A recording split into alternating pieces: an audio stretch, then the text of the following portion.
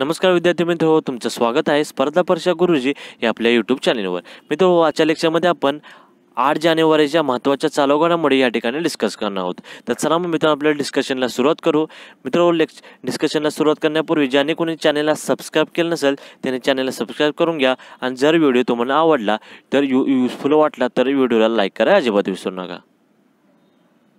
त्यामध्ये पहिला क्वेश्चन आहे, तिसऱ्या खेलो इंडिया युथ स्पर्धेसाठी कोणत्या राज्याचे पथक सर्वात मोठे पथक असणार आहे? बघा, खेलो इंडिया युथ स्पर्धा, खेलो इंडिया युथ गेम आहेत, त्याची ही तिसरी आवृत्ती असणार आहे। या तिसऱ्या आवृत्ती बघा मित्रांनो, 18 ते 30 जानेवारी या दरम्यान गुवाहाटी हे शहर मित्रांनो आसाम या राज्यामध्ये आहे। या ठिकाणी या स्पर्धा पार पडणार आहेत। ठीक आहे, आता बघा या स्पर्धेमध्ये बघा महाराष्ट्राचे हे जे पथक असणार आहे, महाराष्ट्राचा जो संघ असणार आहे तो सर्वात मोठा संघ असणार आहे। ठीक आहे, या संघामध्ये महाराष्ट्राच्या एकूण 751 खेळाडू ह्या ठिकाणी भाग घेणार आहेत। बघा मित्रांनो, ह्या जे स्पर्धा आहे आणि महाराष्ट्रातील त्याचा सहभाग आहे सर्वात मोठ्या संघासह, तो परीक्षेच्या दृष्टिकोनातून अत्यंत महत्त्वाचा असणार आहे। कारण परीक्षेमध्ये विचारलं जाऊ शकतं की खेलो इंडिया युथ गेममध्ये महाराष्ट्रातील जे पथक होतं ते किती लोकांचं होतं, किती खेळाडूंचं होतं। तसेच विचारलं जाऊ शकतं की खेलो इंडिया युथ गेममध्ये सर्वात मोठं पथक कोणत्या राज्याचं होतं। ठीक आहे, अशा प्रकारचा प्रश्न असू शकतो। आता मित्रांनो, खेलो इंडिया युथ गेमच्या ह्याच्या मागच्या ज्या आवृत्ती झाल्या त्या कशा प्रकारे पार पडल्या या ठिकाणी हे पाहू आपण। बघा, पहिली आवृत्ती होती 2018 मध्ये। ठीक आहे, 2018 मध्ये पहिली आवृत्ती दिल्लीमध्ये पार पडली। या पहिल्या आवृत्तीमध्ये मित्रांनो बघा, हरियाणा या राज्यानं पदक तालिकेमध्ये सर्वात मोठे स्थान या ठिकाणी पटकवलं, म्हणजे सर्वाधिक पदकं हरियाणा या राज्याने घेतली होती पहिल्या युथ गेममध्ये। बघा, त्यानंतर 2019 मध्ये दुसऱ्या स्पर्धा झाल्या। दुसऱ्या स्पर्धेमध्ये या स्पर्धा बघा मित्रांनो पुणेमध्ये झाल्या। पुणे हे महाराष्ट्रातील महत्त्वाचं शहर आहे। या शहरामध्ये पार पडल्या। ह्या स्पर्धेमध्ये मित्रांनो महाराष्ट्राने सर्वाधिक पदके जिंकली होती। महाराष्ट्राने सर्वाधिक पदके या ठिकाणी जिंकली होती। ठीक आहे,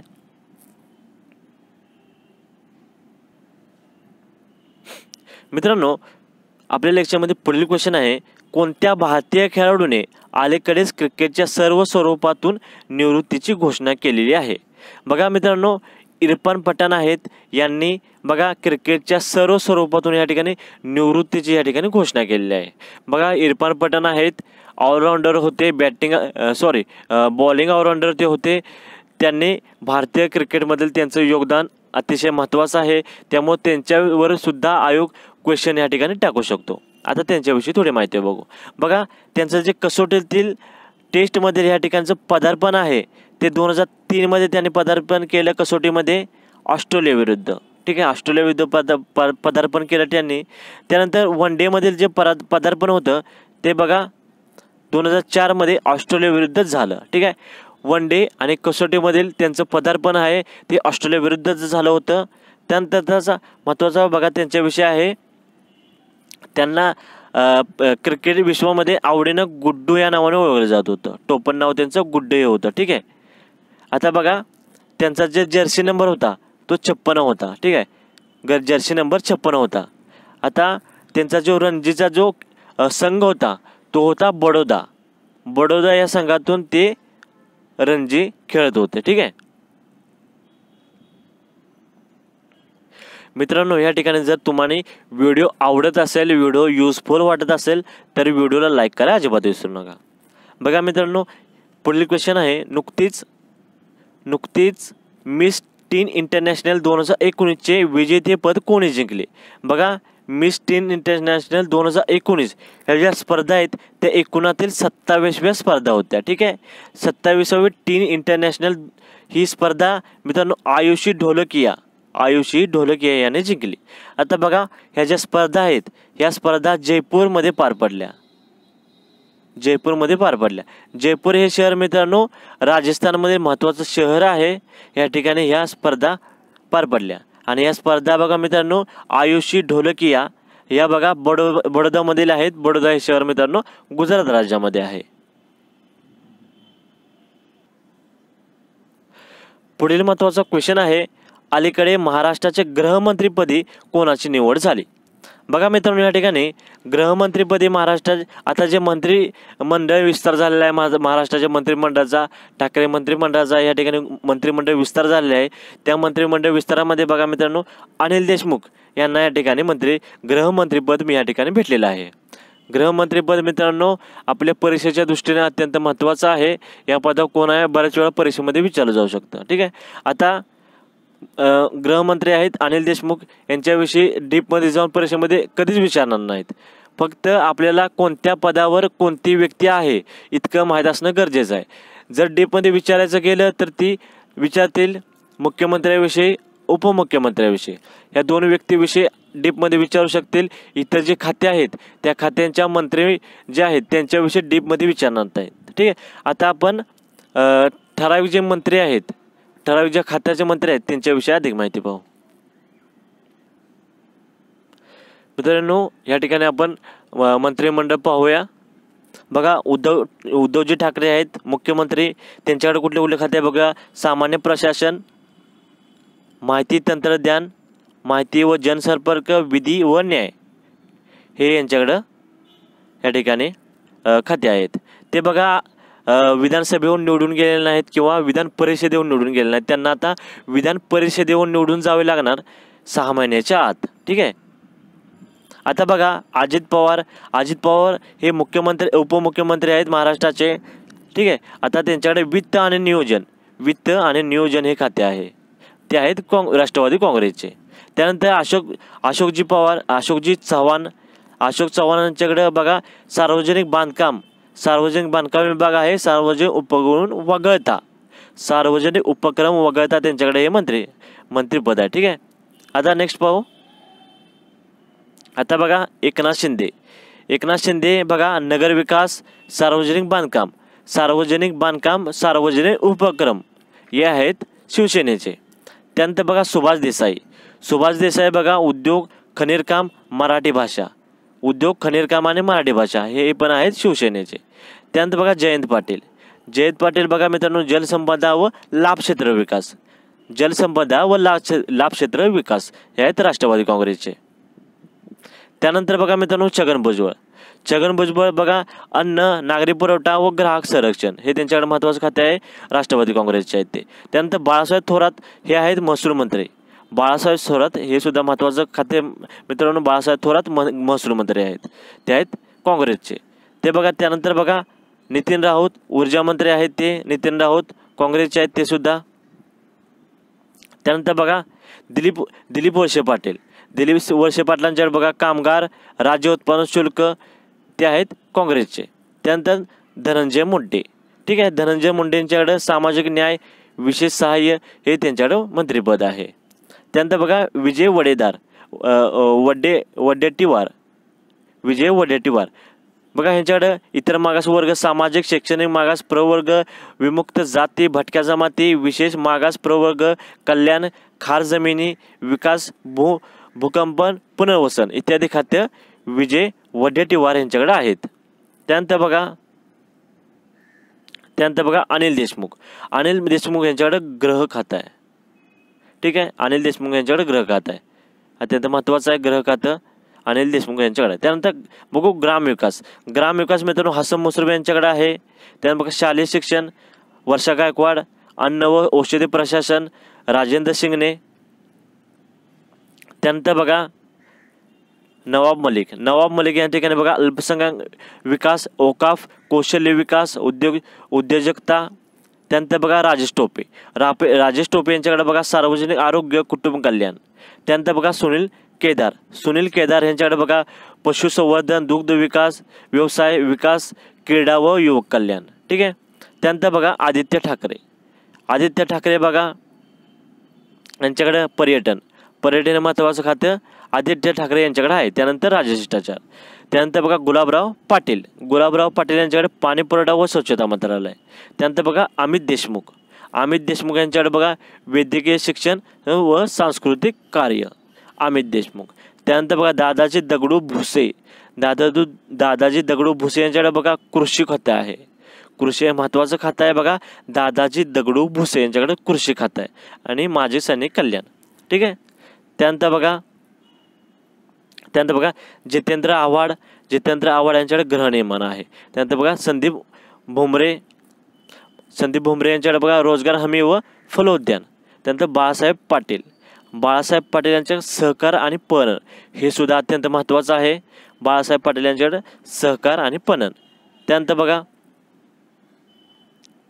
बघा यशोमती चंद्रकांत ठाकूर आहेत.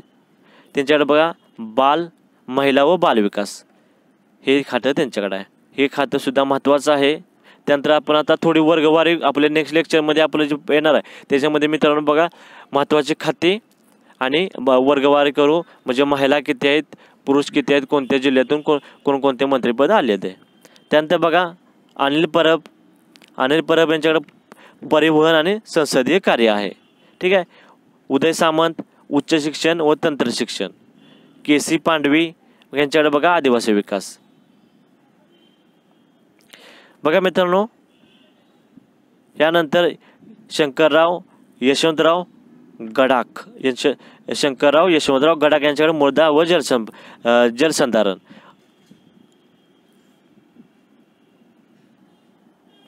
इत्यादी महत्त्वाचे मंत्री हे मंत्रिमंडळ आपण या ठिकाणी पाहिलेलं आहे मित्रांनो महाराष्ट्राचं. आता आपण महाराष्ट्राचा जर विषय आलाच तर मात्र महाराष्ट्रातील जिल्हे आणि महाराष्ट्राच्या इतर महत्त्वाच्या घडामोडी या ठिकाणी पाहूया. मित्रांनो हा महाराष्ट्राचा नकाशा आहे. या ठिकाणी महाराष्ट्रातील महत्त्वाचे जिल्हे आणि प्रशासकीय विभाग पाहू. 6 प्रशासकीय विभाग आहेत, त्यानुसार जिल्हे पाहू. बघा कोकण प्रशासकीय विभाग ठाणे. ठीक आहे. ठाणे, मुंबई शहर, मुंबई उपनगर, त्यानंतर रायगड, रत्नागिरी आणि सिंधुदुर्ग. त्यानंतरचा आहे पुणे प्रशासन विभाग. पुणे, सातारा बघा पुणे प्रशासकीय विभाग पुणे, सातारा, सोलापूर, सांगली, कोल्हापूर. त्यानंतर बघा नाशिक प्रशासकीय विभाग नाशिक, अहमदनगर, धुळे, नंदुरबार, जळगाव.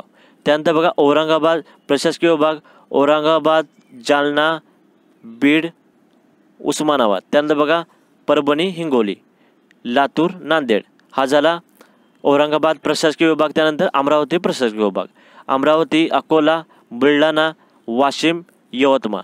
त्यानंतर नागपूर प्रशासकीय विभाग नागपूर, वर्धा, भंडारा, गोंदिया, चंद्रपूर, गडचिरोली इत्यादी महत्त्वाचे जिल्हे आहेत. महाराष्ट्राचा भूगोलचा अभ्यास करताना मित्रांनो नकाशा पाठ असणे अत्यंत महत्त्वाचं आहे, कारण ह्या नकाशावर बऱ्याच वेळा परीक्षेमध्ये प्रश्न विचारले जातात आणि त्याच्या नकाशा जर व्यवस्थित आपलं पाठ असेल तर आपल्याला तो क्वेश्चन क्रॅक होऊन जातो. ठीक आहे.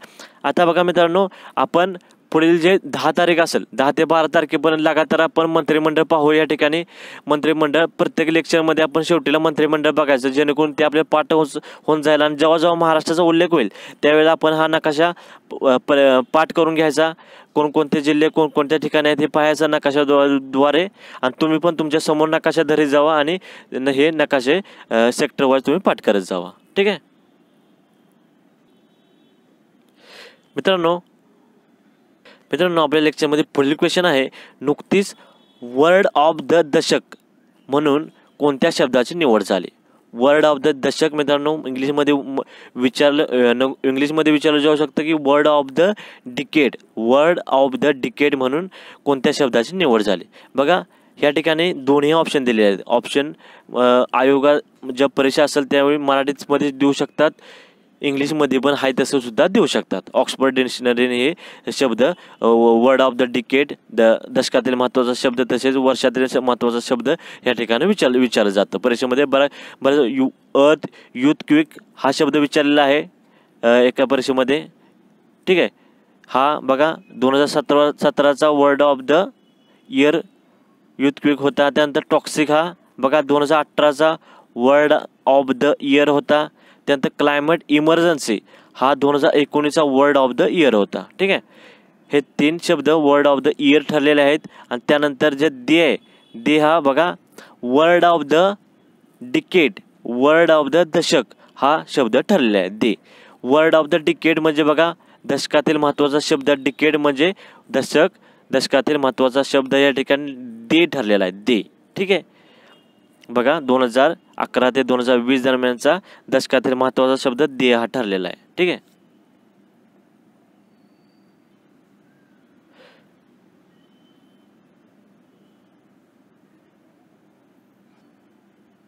मित्रांनो, कालचं जे लेक्चर होतं 7 जानेवारीचं, त्यातील महत्त्वाचा क्वेश्चन आपल्याला तुम्हाला दिलेला होता, त्याचं उत्तर या ठिकाणी बघू. नुकत्याच अंटार्क्टिकामध्ये सर्वात उंच शिखरावर चढणारे सर्वात तरुण स्त्री कोण ठरलेली आहे? बघा, मालवत पूर्ण आहेत.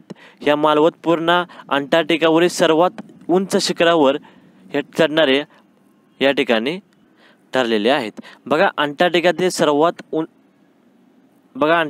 सर्वात उंच शिखर कोणतं? विन्सन मासिफवर या चढणारे बघा सर्वात तरुण स्त्री ठरलेले आहेत मालवत पूर्ण. बघा, ज्या मालवत पूर्ण आहेत त्या बघा निजामाबाद हे शहर मित्रांनो तेलंगणा राज्यामधील आहेत.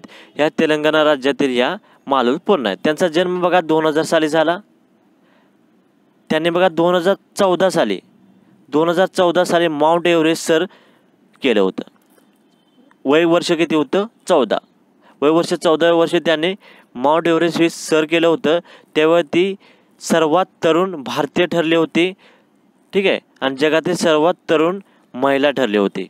ठीक आहे, सर्वात तरुण महिला होती ज्यांनी या ठिकाणी